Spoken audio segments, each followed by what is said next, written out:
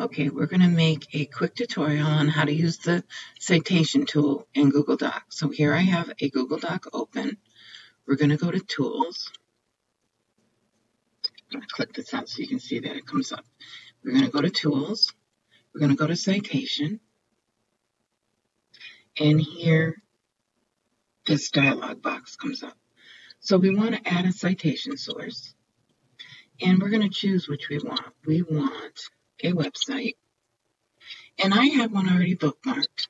So I'm just going to click on it. And I'm going to Control copy the URL.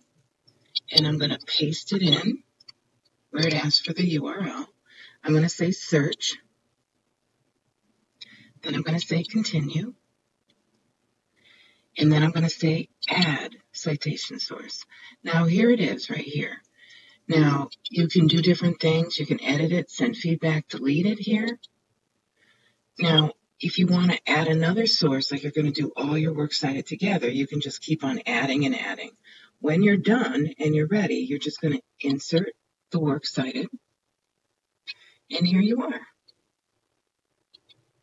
Okay, so this is all set. And if you don't need it anymore, you can highlight it and we're all set. Thanks for listening.